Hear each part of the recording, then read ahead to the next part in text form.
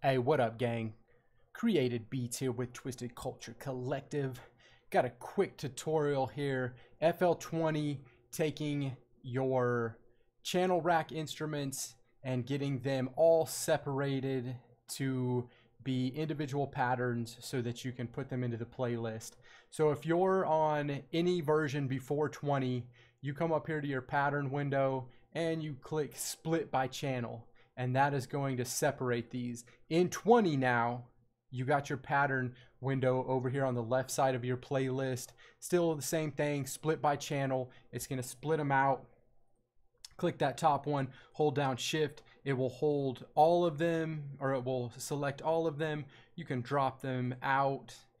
You can click individual ones and bring them in individually. You can hold down control and highlight whatever ones you want to bring them in, and this makes it a lot easier to begin to start organizing and arranging your track. Hopefully this was helpful.